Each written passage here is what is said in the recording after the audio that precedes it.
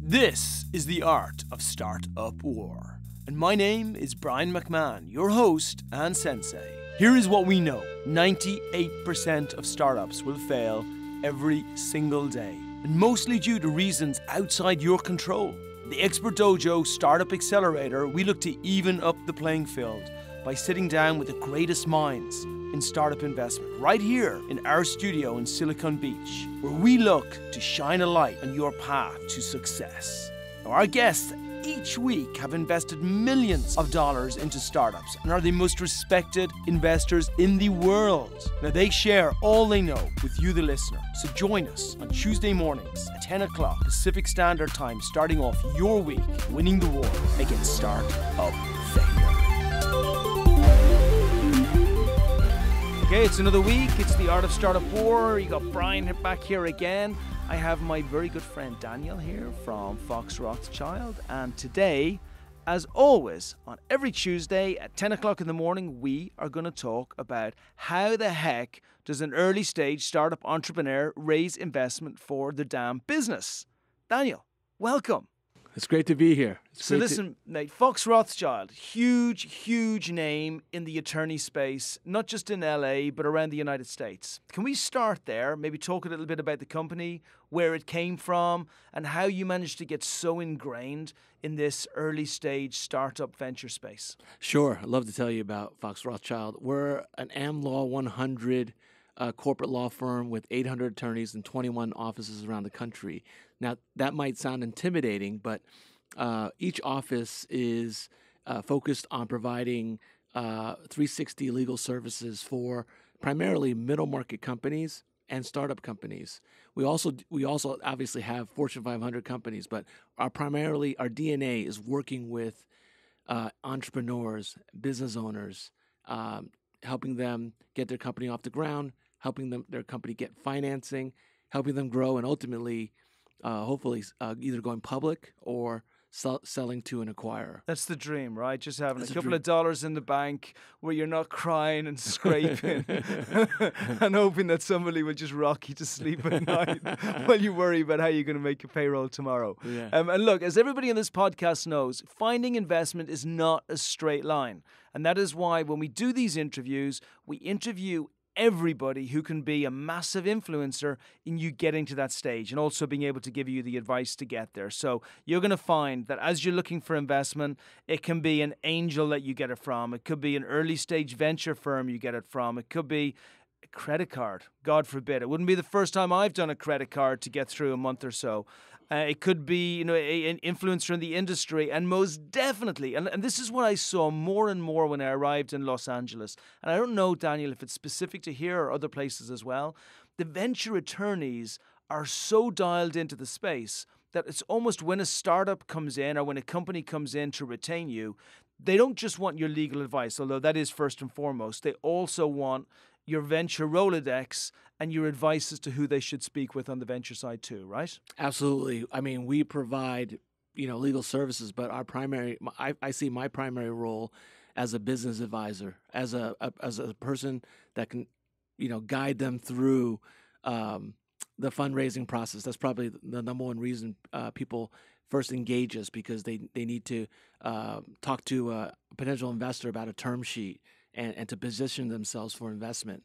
So, I mean, I try to steer them in the right way and just help them avoid pitfalls and just silly or stupid terms that some investors may throw at them, and just give them a sense of what's out there, what's normal, what's standard, and kind of give them. But primarily, like you said, most companies are looking for potential investors. No, mate, I like this. Let's stick on this for a second, because it's very true. As entrepreneurs, we come out with all guns blazing. We want to change the world. We want to disrupt an industry. We want to have something new. We have no idea about legal. Now, on the other side of the table, the person who's giving investment, let's assume they've given investment before, as the vast majority of them have, so they understand legal extremely well.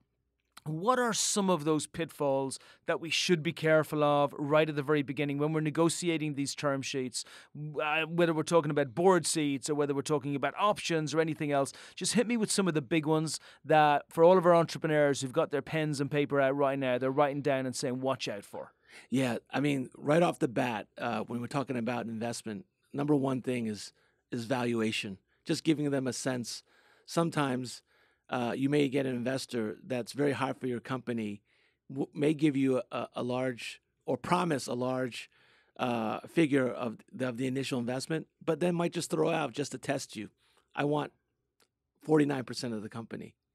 Something really just off base and kind of telling you you're in control. You have 51%.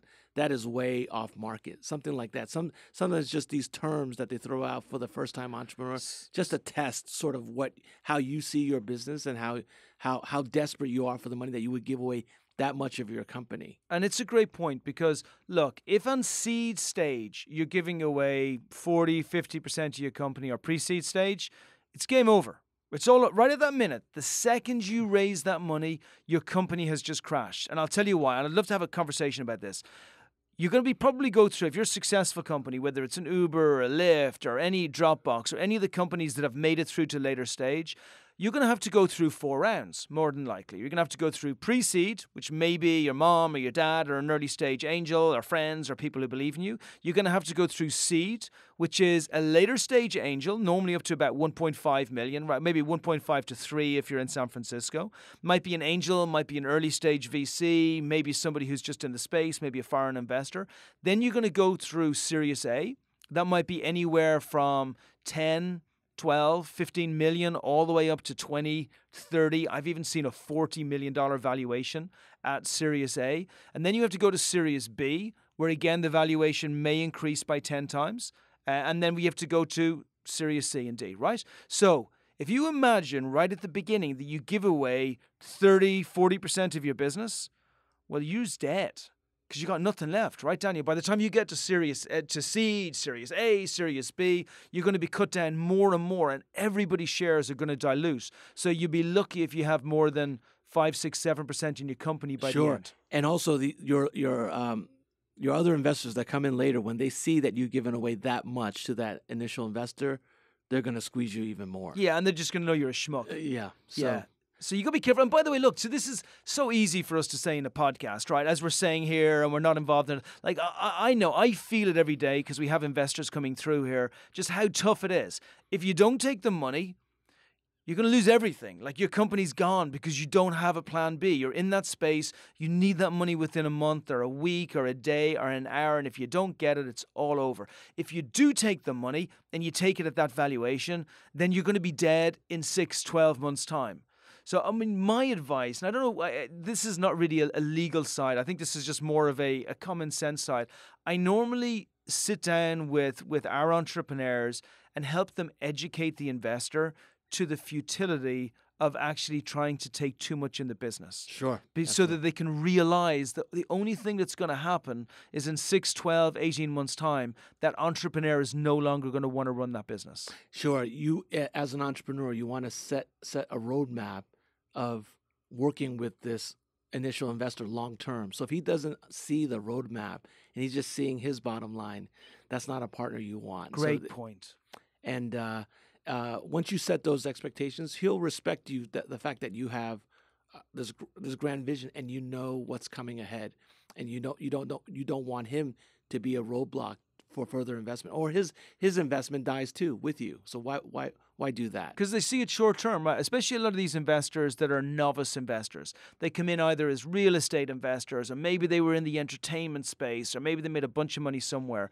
And they think the same as you would in real estate. Well, if I have 40%, it's better than 35, and 35 is better than 30. So I love what Daniel said there. Create a roadmap for your investor. At the beginning, when you're negotiating with an investor, it is a negotiation of adversities. So you've got the investor who wants the best deal, and you've got the best deal. But if you lay out the roadmap to what a $200, $300, $400, $500 million company looks like, and you show the investor that actually the better roadmap for that investor is to make sure that the company is liquid and the company is able to actually go forward strongly with you at at the helm, then the investor will see the benefits of a 30% stake as opposed to a 50% stake.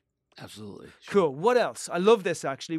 Let's try and hit some of the big ones. What about Sure. board seats? Yeah. The other thing that's important is not just valuation, is control, right? Yeah. How much the investor wants. So at the pre-seed level, you want to maintain, as a company, maximum flexibility. So you want to, the best you can, keep that investor off of the board of directors. Typically, the board of directors really is the group that controls the company. It's not the CEO. The board actually legally hires the CEO, can fire the CEO. Now, obviously, if you're a founder, you wear many hats. One of them is the CEO, but you also wear the hat of a board director. Now, if you allow a single investor to join the board with you, each of you have essentially one vote on the board. Yeah. And that person, the investor, essentially has a veto right on all your decisions. Everything, right? Yeah, Everything major that you do. Yeah. So be so careful. Like, so 2 board seats, one you, one the investor. No. That's a recipe for disaster, because then you guys can be deadlocked, and then he basically holds a veto right over all your decisions. That's too much, generally, given the market, too much power to give to your initial investor. And your later institutional investor, VC investors, generally don't like to see that. Now, how do you avoid it, though? Like, I'm the investor, I'm saying, listen, dude, I'm putting 30% into your friggin' business. It's $1 million. I want a board seat. If they insist on a board seat, then you say, well, we'll create 3 board seats. One for the investor, or you can say, or maybe 4 or 5 board seats, right? Yeah, but we're going to create more so that the investor has got less control of majority. the company. Yeah, I think the first thing before you even give them boards, you say, I'll give you a board observer seat. Perhaps like you who have access to all the information about the company. That usually makes more sense if you have like a co-founder. So there's 2 of you, and whenever you have a meeting, you say, every time I have a board meeting, I invite you to come. You don't have a vote on the board, but you see everything. Yeah. Now, if he insists on having a board seat, I want to vote, I want to be very involved, then you say, okay, you can have 1 seat out of 3, out of 5. Usually it's 3, so you have a co-founder. If you don't have a co-founder, you either we have to legally figure a way out where you control those 2 seats, right? You just want to be in a position where you still control the direction of the company, because as you raise additional funding, Series Seed, A, B, C, all of those investors, essentially there's an inflection point where there will be more board seats allocated to your investors than to the founders. And that's when they actually have control over the board. They have control over you. And this is how Travis from Uber got fired out of his own company, right? Eventually, because the number of people on the board, they'll keep you on for as long as you're doing well. But if things ever go south, they have the right to pull the plug. Yeah, or Steve Jobs. I mean, for everybody who's watched the movie, we can all see how you believe that as a CEO of your company, you run your company. No, you don't. The board run your company. You are merely an employee of the board. Bizarre, right? Because as a founder, it was supposed to be your damn company, but these rules change as it grows, right? So it's every time you get funding, it's a negotiation over how many board seats and who has control of the board. So you have to weigh very carefully.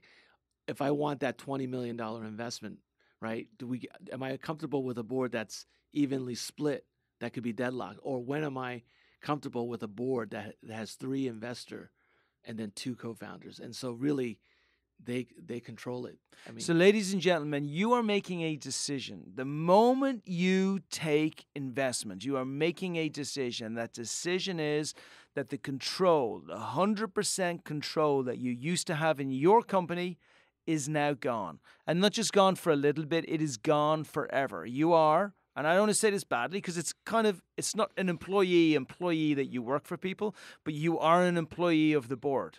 And look, the upside is you can have a company worth a couple of $100 million, which can sell out, you can make a lot of money, you can be in great shape. But the downside is you are definitely beholden to people, and you need to be really careful, both legally and from a common sense perspective, that these people can't push you out of your own company at the start.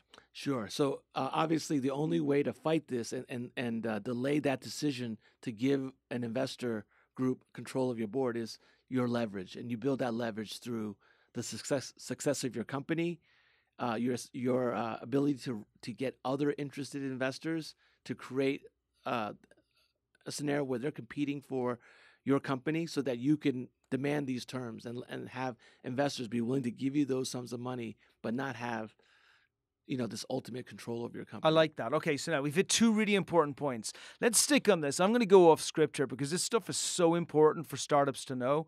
What's next? So we got board seats we have covered, and we've got making sure the valuation is right. What's the next biggest thing you see from a mistake that startups make when they're negotiating on their investment? Yeah, then the devil is in the details, because investors will condition their investment on certain. If they can't have ultimate control, they will define a small universe of decisions that, regardless of their minority position in your company, if you want to do these X, Y, and Z things, you have to get their approval.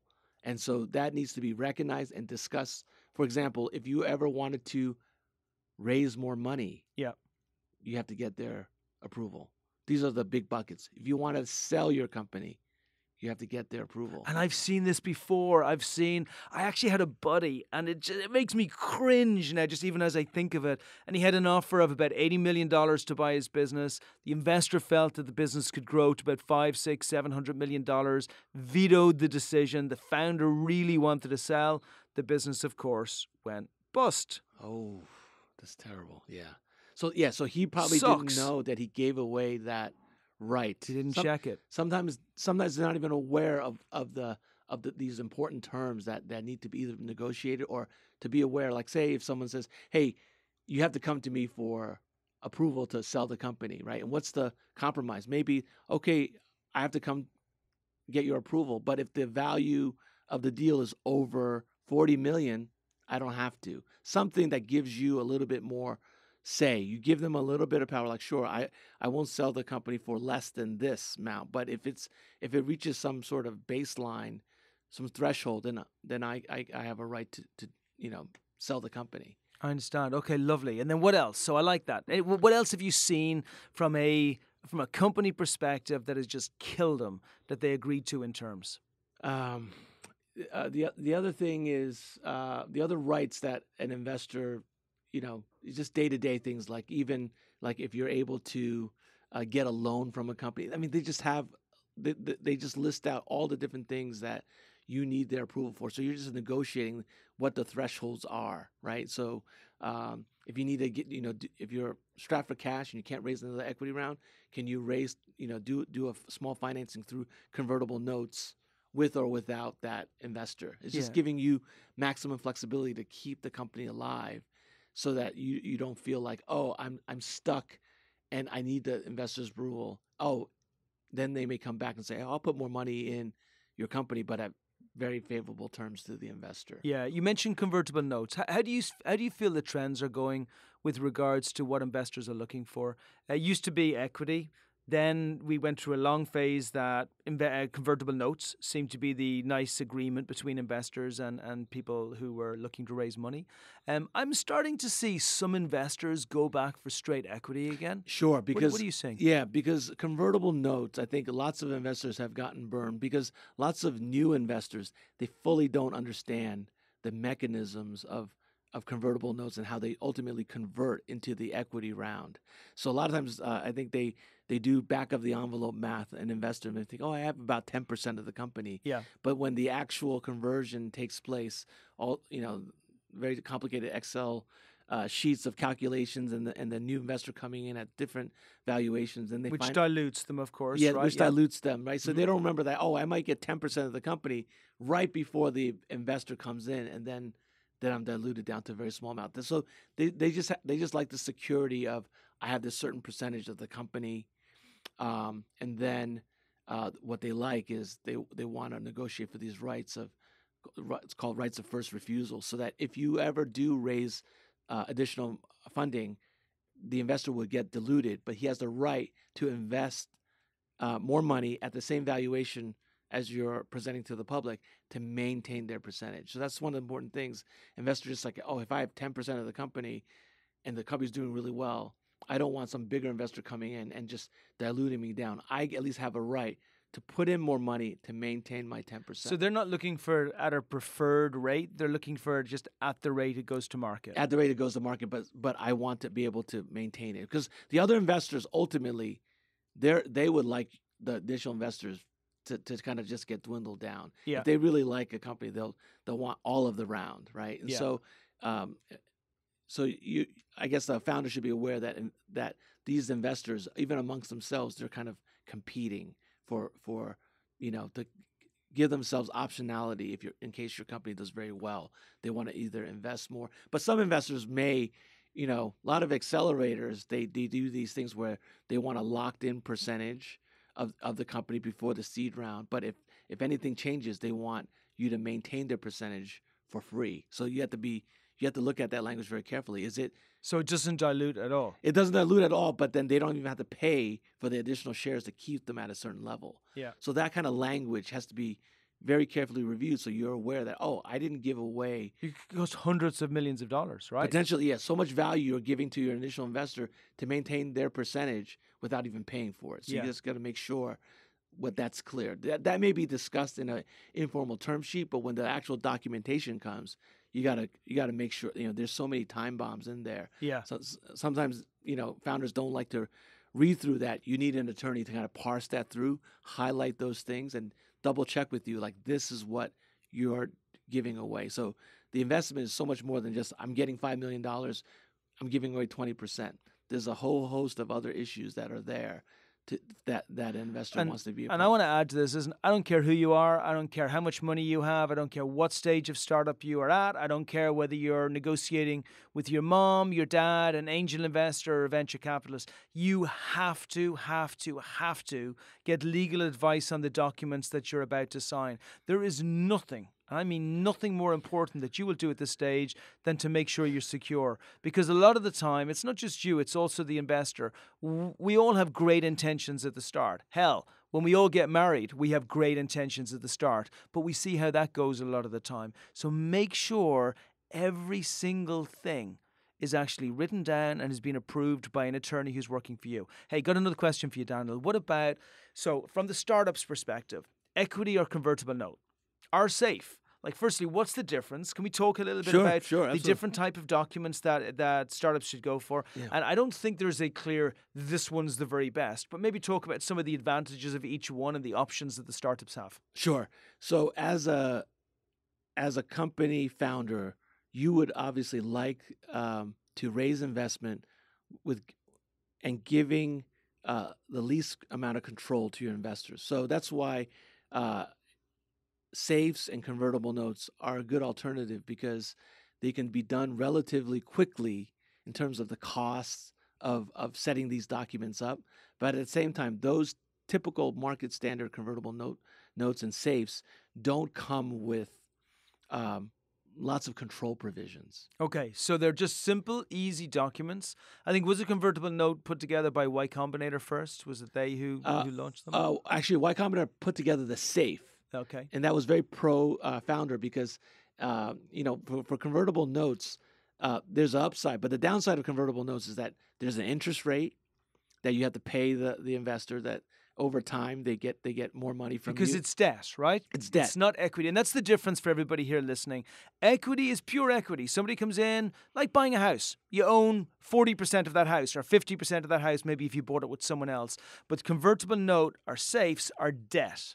Convertible notes are debt. I'm sorry. Yeah, convertible notes are debt. So you pay interest on it, and if you're unable to ever convert that note or pay it back, the note holder, the investor, has a right to get the extract value from your company for that. Say, I gave you $100,000 in convertible debt.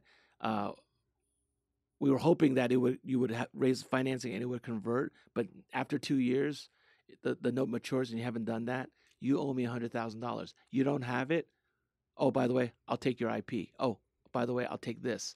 So that's why Y Combinator came up with safes to kind of, they're pro founder. So they want to create an instrument that acted like debt, like this convertible note, but actually wasn't debt. So they took away the interest rate, they took away the maturity, so that even if you owed this investor money and it never converted into straight equity, it lives in this sort of in between world where it's not pure equity, it's not pure debt, but you as a company do not have to pay that back unless there was some liquidation. So then, obviously, investors don't like that because their investment could be sort of locked in no man's land because they didn't think about what happens in the situation where the safe doesn't get converted into equity after 2 years. Where should it be? Sometimes you can negotiate. If it doesn't convert after 2 years, maybe then it converts at a more favorable valuation for the investors, just so that they could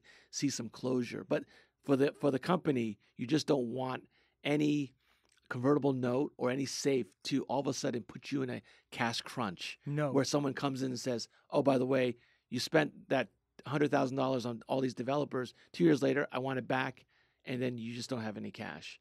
And then that investor, if he's persistent or is a pain in the butt, he can potentially shut down your company. Listen, I had a case of a friend of mine who knew a couple of guys who were working with an investor. The investor gave them money. They then took that money, put it into I won't even say the type of business so nobody knows, but a certain type of business which is very, very, very lucrative. They then turned this business into a top-class business, and built into the contract was a provision that said that they had to pay $100, just $100 by the end of year 2. And they didn't pay the $100 because they didn't realize it was there and it was hidden in a place. And he took the company from them and escorted them out of the office at the day after it was supposed to be paid. And they had zero ownership in the company. Wow. Zero ownership of the company. The company was worth at that stage about $15-20 million. So he invested the money into it, put it into these guys. They built it. They created it. They had everything in place. It was worth a huge amount of money. And there was a tiny provision in there whereby it was debt that needed to be paid back, but it didn't even look like a convertible note. Okay. So again, it brings me back to that same place. Be so careful, entrepreneurs. Sure. This is not your world. And then, so we know what safe is. We know why investors would not want to sign a safe, right? But we know why entrepreneurs would want to sign it. We know why investors would be pretty happy to sign a convertible note, but they're going to add in a bunch of provisions to try and make sure that they preserve their liquidity or preserve the percentages that they have in the business. Where does equity fit in? Like, why would an investor or a startup choose equity over a safe or a convertible note? Yeah, so the equity portion of it gets complicated because you're now going to discuss valuation, and it feels much more like a commitment, so that the investor now is, I guess the market terms are they look to a Series A deal, the terms and the number of documents. They kind of like shrink it down to a Series Seed equity deal. Yeah. But there's still a lot of complicated terms and things to negotiate and discuss. And then that's time consuming. That's also requires the founders to understand exactly what's going on in this equity deal. So a lot of times it takes a lot of thought and time to kind of understand these concepts. And so lots of times both companies just don't like to get into it, but it's expensive. So then they try to punt that decision until they get a much bigger round. But lots of investors will want that equity just for the comfort of saying, let's set a valuation. I want 10%. Yeah. I want it here. They can still be diluted, right? They can still be diluted, yeah. And then they may negotiate, those terms of how to address the dilution, right?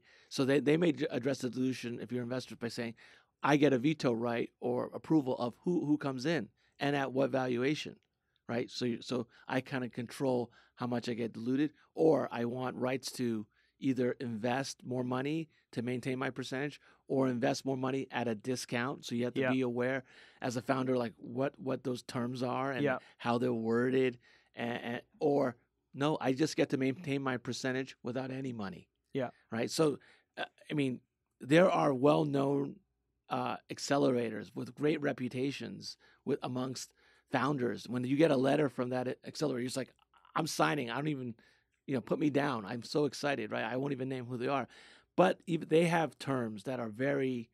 I think founders should be aware because they have terms where they maintain their percentage without you giving any more money. And you got to be careful because there are investors who will not come in on subsequent rounds because they see percentages which do not dilute under the previous rounds. Yeah, and they say they'll hold you as a founder responsible because how did you make this deal with this early investor? You gave away a lot of value. Yeah, yeah. And now we're coming in. We're basically giving that value away too.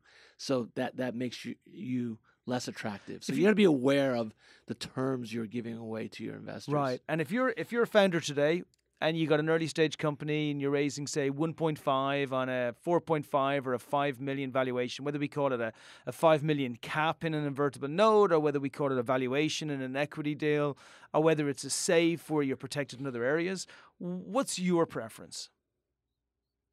My preference is if it's a single investor, 1.5 million, probably do an equity round. Go for an equity round straight away. Why would you do that? If it's a first time investor, because that gives them the most comfort, and it is a significant amount of money that the cost of doing that deal isn't it isn't as cost prohibitive. Gotcha. If you're raising a smaller amount, like $300,000 and you want to do a full blown equity convertible deal, note, right? Yeah, convertible note, Yeah. safes and things Yeah. like that. Yeah. I will say that now the seed deals, convertible note rounds, are probably getting a little bit larger because investors are looking at Series C deals that are much higher than years before it'd be like $1 million seed deal. Now they're kind of looking at a $3 million seed deal. Yeah, and we just had one where it started off and we were sure it was going to be a convertible note, and then one of the later investors came in and said, no, we want to go for straight equity, and then everybody else moved to equity. So question for you, how expensive is it to do for all of the legal work and preparation work for an equity round versus a convertible note? And I'm just talking about in general. In general. If anyone was going to do in it. general, it's probably, I would say, 5 times the cost. Oh my goodness! To do an equity round. Equity round. Yeah, lots. It's also because an equity round, lots of the investors will want to make sure they'll want to do more in-depth due diligence about the company. Yeah, and that's when they find out like, oh, this wasn't done right. There's a lot of like corporate cleanup. So if you didn't have an attorney help you set up the company, there's lots of little things that the investor wants cleaned up. So a lot of times, when investors come in with a safe or convertible note, they kind of come in knowing that warts and all, I'm not going to take a deep dive. I'll just accept that wherever you are, and I'll depend on that first equity round investor that comes in later to kind of clean everything up. You're right. And so we're just really kicking the can down the road a little bit. Yeah, a little bit. Okay, wow, great stuff. So, okay, now let's move on to when the startups come in. Obviously, they want all this great legal advice, which is absolutely vital. But they also want access to the investors. How does the relationship work between the attorneys, especially the huge attorneys like yourself, and the institutional investors, and that introduction process look like with startups? Again, I know it's not part of the job process, but we see it every day, right? Yeah. So obviously, I get to know my my clients and their business models, and as attorneys, especially startup venture capital attorneys in LA or Silicon Valley, you're in the flow of commerce and information. So obviously, we also represent venture capital investors, right? And they love seeing deals, seeing ideas, and meeting founders.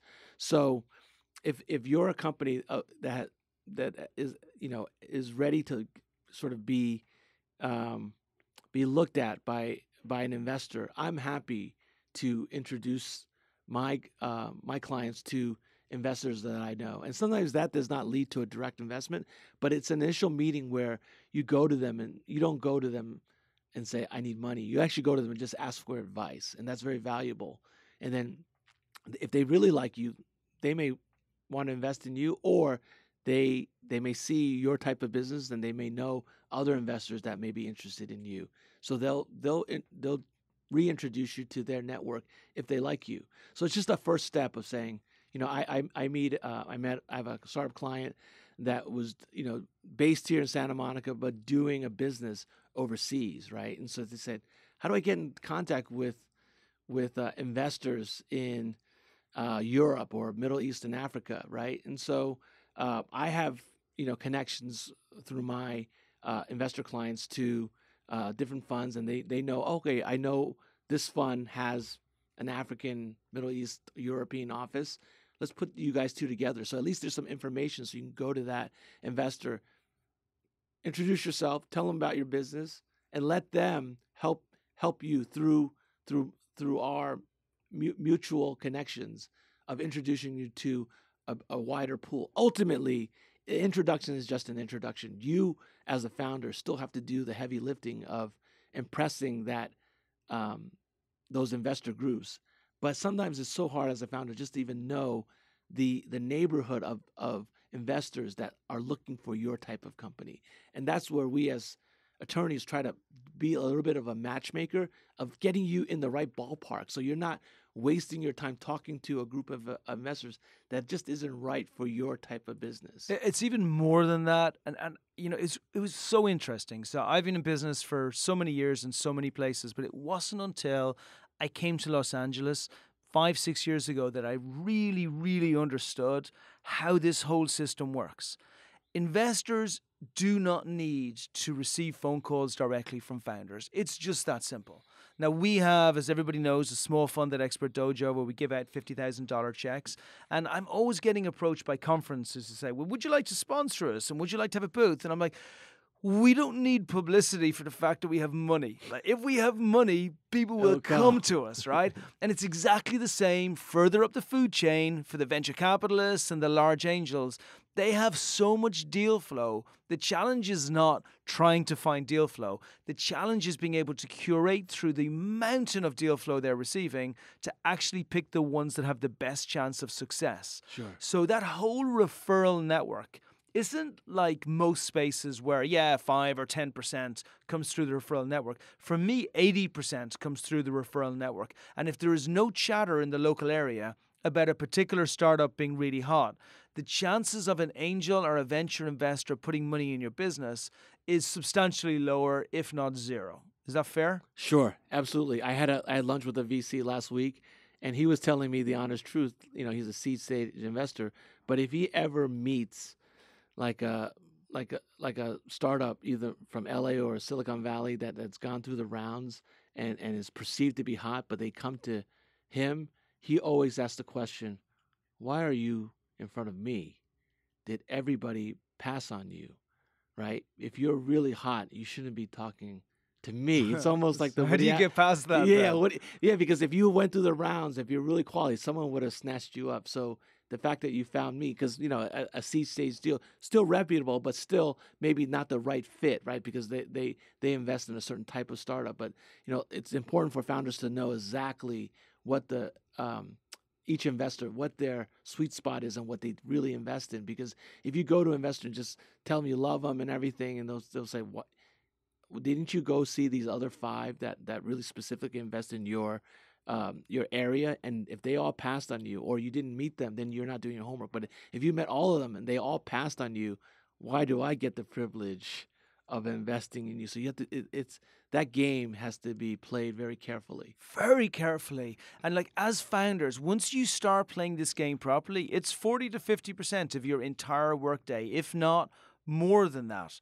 And the way that you approach investors is so terribly important. Some of the best founders, when I hear them pitching in front of investors, they're talking about the fact that they don't desperately need money straight away, but they may need it in the future. And they're just making the investor know that it might be coming up, even if they need money next month. Right? Because they want the investor, well, why don't you need money? I think this is a really good business. And look, Bird is such an interesting example here locally, right? Valuation last week of $2 billion now. Nothing to justify it except for FOMO. Yes. All of the investors don't want to be left out of a round that could turn into a multi-billion-dollar company and then have their LPs. Because, by the way, investors raise money, at least the institutional investors, they raise money from other people. Limited partners are putting that money in so that they can invest it in you, the startups.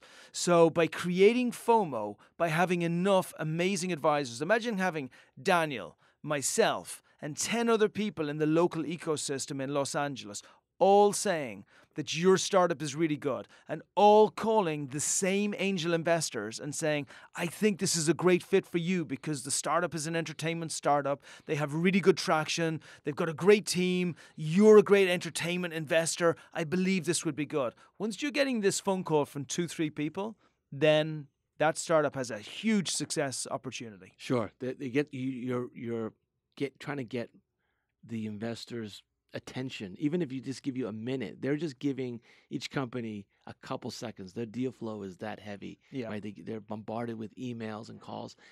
And they need to see 1, 2, 3 different people putting those, those recommendations out there, and then so they can connect the dots and go, oh, this is the fourth time. It's just they're humans. They hear it the fourth time, and they'll take a deep look. At least give you perhaps a coffee meeting. And by the way, no never means no. We had one of our companies, I can't say who it is because of the VC story I'm just about to tell you, but this particular person had pitched to 200 angels and VCs, 200 over 11.5 month period. She is a brick wall. Never mind about breaking through brick walls. She's a brick wall. She never let it get to her, right? Yeah. And then she had one amazing investor who came in and said, I think you're a phenomenal entrepreneur. I love your product. Slight problems with defensibility, but you're such a great entrepreneur, you're going to break through. The second that this particular angel put money into the company, that angel then called 4 or 5 of her friends, and then suddenly her friends came in within 2 days. Now, the really interesting thing was the round went from being not filled after 11.5 months to within 3 to 4 days having it at $1.6 million. Oversubscribed within 3-4 days. Then a phone call comes in from one of the VCs that we had tried to refer over 4 months beforehand, and they wouldn't even see them. And they begged to be allowed to lead the deal. Begged. Right? I believe it. What's the difference between the company today and the company before? No difference. FOMO.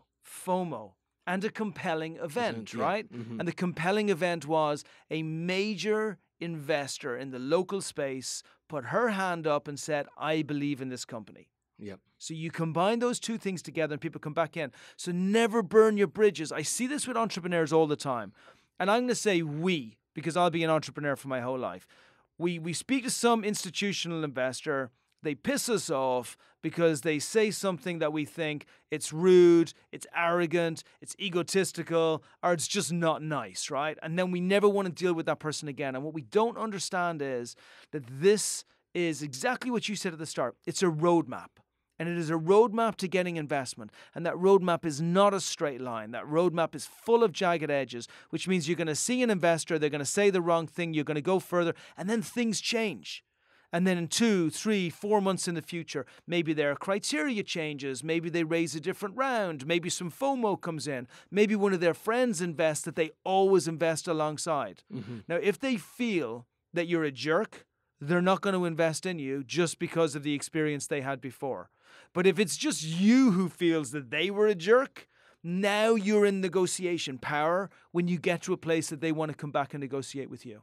Absolutely. Just be careful with your investors, okay? Treat them all like gold all of the way through. Our egos are not that small, right? We're fine. We can take a couple of rejections and more and more and more, but we just got to learn from them. Okay, so I got a few more things for you. Sure. Firstly, good books on either entrepreneurship or startup or in the space that you feel entrepreneurs should read? Wow. Years ago, Brad Feld is a VC out in Colorado. He back then, before he's written a couple books on startup investing. Yeah, he's a great guy. He wrote this blog about VC term sheets, and then that started. He's very transparent because it's a VC that he's like the Gary Vaynerchuk of VCs, right? Yeah. Just being transparent, just telling founders what the hidden doors and traps and things like that.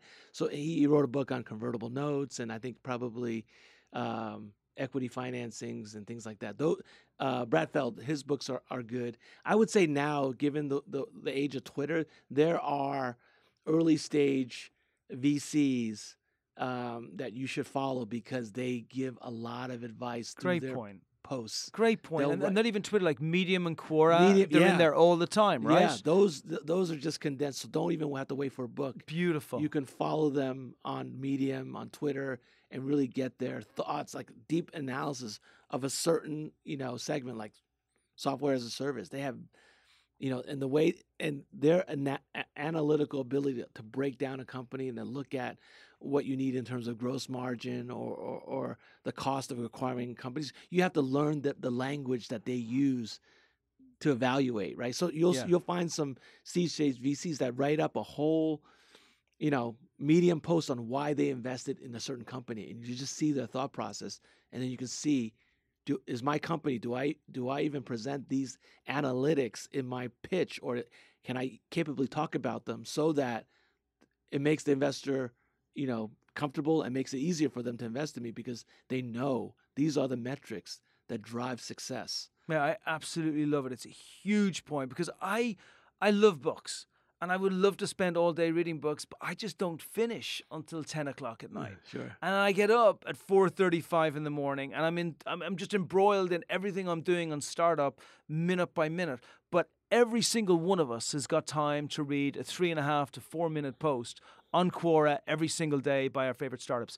Another thing I like right now is The Hustle. I don't know if you ever see it. It's out of San Francisco. It's just a small blog that comes out every single day, and it just tells us what's happening in the space. Oh, really? Okay. I've just saw it recently. It looks really good. Okay, so let's move to entrepreneurs you like. Pick me one or two. Some of your favorites. People that you've seen who, they don't have to have been successful. It could be someone that you know that just demonstrate really strong traits. Sure. You mean companies like, I'm always going to highlight. No, you can't say Elon Musk. Okay, yeah. Okay, yeah, no. You can't say Elon Musk. Oh, let's see. Let me see. Well, I will give a shout out to one of my former clients. Lovely. Yeah. His name is Howard. I'll just say his name is Howard. I won't embarrass him too much, but he was an entrepreneur, which is unlike it. I would say this. He's in the sweet spot of entrepreneurs because he was actually older. He was over the age of 40 when he did his venture, and so that goes against the grain of people thinking that all these hot startup people are from just out of college. I love this. Yeah, he's over 40. He had worked in a lot of different startups with a reputable accelerator, so he was in the background doing different things. But because he was part of this ecosystem, he was able to meet a couple of really great developers, and he can identify the talent. So when he started his company, he was able to identify the team that he needed to start with, right? Especially the technical lead. That's very hard to find in LA. If you're just a person with an idea, try finding a technical co-founder, a high-level CTO level person that's willing to give up their day job to work with you. Phenomenal point. Right. I love that. So he came in late. He brought a life of experience with him. He made sure it was really relevant for what he was trying to do, and then picked the great people that he had built up over the years. Yeah, and then because of that, he did not have to raise a lot of initial capital. Yeah. Just a little bit. But the other thing I found that are great entrepreneurs is that great entrepreneurs actually aren't overly, the classic entrepreneurs like, I'm a big risk taker, right? No, actually, a lot of the great entrepreneurs, it's their ability to see an opportunity that usually comes from their background and experience. So that if they create a software as a service company, they're not creating a generic one out of the blue in an area that they don't know about. It's an area that they either have studied or worked in, and they see something that all the other people don't see. So they create a company to attack that certain opportunity. Yeah, and they attack it hard. Oh man, I love that. And it's not, because you're right. Everybody focuses on the risk takers and say, yeah, if you do. No, the job as a CEO or founder of a company, an early stage company, you have two things to do: create a roadmap so your vision and your strategy can be laid out in alignment to get forward to a place that you know you're going to get to. And number two, make sure that your company does not die today. Yeah. Right? How do I find competitive advantages to separate me from the thousands of other people that are trying to do something similar or trendy, to kind of separate myself from that and find good people and a roadmap, like you said, but then and just create a he created a software as a service company that, if I told you exactly, I mean, some of this is confidential that he won't be able to talk about for probably another 6 months.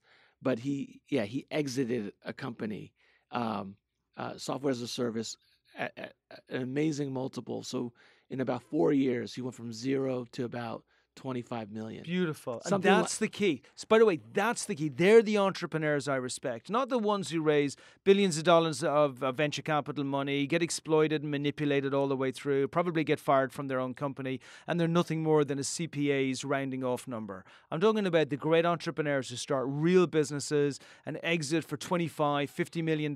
They do it in a short period of time. They build strong teams and everybody makes money. Man, I cannot think of a better way to finish. Hey, by the way, this is a very special day in the fridge today because it's the first day we've brought in a portable fan, right? Which is special. Sure. Normally by this time you would be dying. But Vincent, our producer, went out and brought a fan in. We've just taken the fridge to a whole new level. Did you feel like privileged? Yeah, I thought that, and this fridge it's technically, pretty. It's easy on the eyes, and I thought it might, even answer some of our questions. Right? Is this the best fridge you've ever had a podcast in? Sure, absolutely. Hey, Daniel, thank you for joining us. Big shout out to Fox Rothschild, a phenomenal attorney firm. We got a lot of love and respect for them here in the LA area. You guys should check them out. Daniel, for people to contact you, how can they do that? Sure. My email address, my name is Dan Wu, so it's just DWU at Fox Rothschild. And that's FOXROTHSCHILD.com. Beautiful. Thanks for joining us, my friend. I hope you've all got lots of phenomenal information about how to approach investors, but more importantly, how to protect yourself against investors. We will be back at the Art of Startup War next week, same time, 10 o'clock on Tuesday. Looking forward to it. Thanks for joining us. If you know any other entrepreneur equally ambitious as you, then share this podcast by paying it forward to other entrepreneurs who are building your own army. Now, as always, our website, expertdojo.com, is packed with information to help you grow your business, find investment, and train for victory. We also walk our talk and invest in startups every year in our accelerator here in Silicon Beach. You can always reach out to me at brian@expertdojo.com, and I look forward to being back here again at our regular time next Tuesday, 10 a.m. with another of the world's top investors, helping you win the war against startup failure.